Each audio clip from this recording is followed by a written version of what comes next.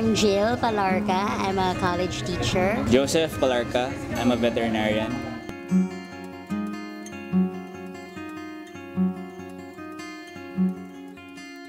My name is Davao, a second-year college student studying BS Food Technology.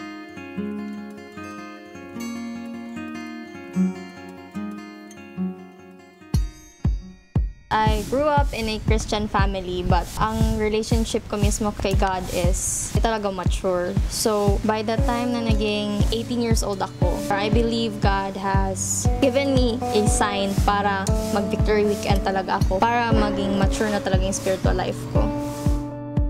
We just have this idea that it could be a good opportunity for us to be recharged and to renew our faith. Being old Christians naman, I mean, it's not the first time that we've heard the message of God and to receive Him, but we found this as an opportunity to be renewed in Him.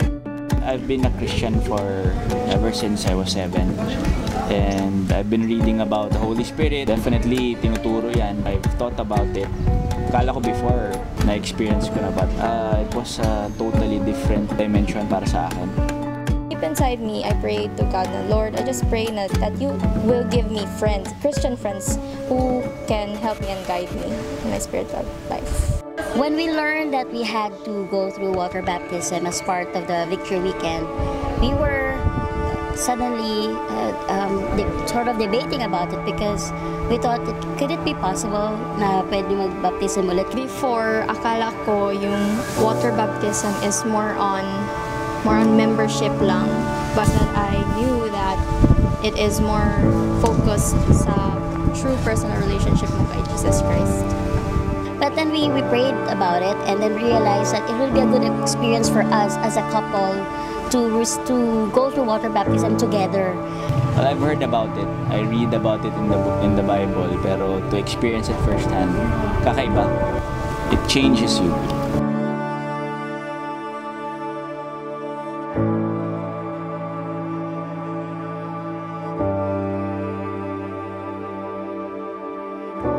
You call me out upon the waters, the great unknown, where feet may fail, and there I find you in the mystery, in oceans deep, my faith will stand.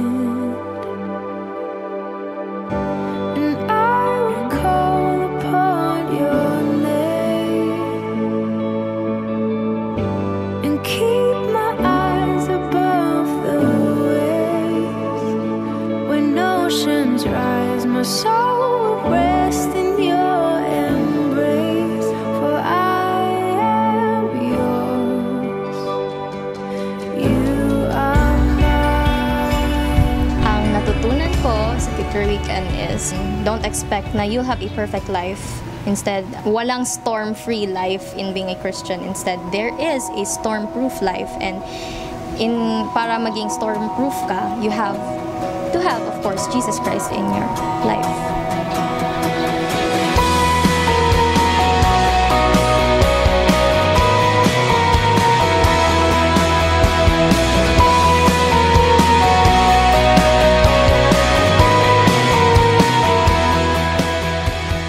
To know the scriptures, but to come face to face with it again, parang bago ulit.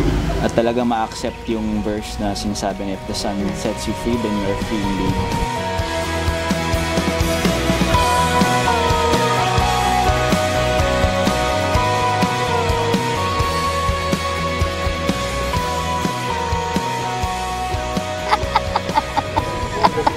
Okay tayo?